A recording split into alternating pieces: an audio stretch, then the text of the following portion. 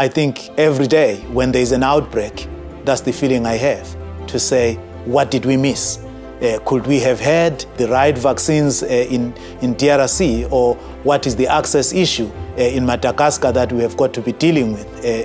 So that is extremely important. And as I sit here, my heart breaks for the children of Myanmar who may not be receiving vaccination right now because of the conflict. And conflict has been one of those things that has prevented us getting vaccines to where they are needed.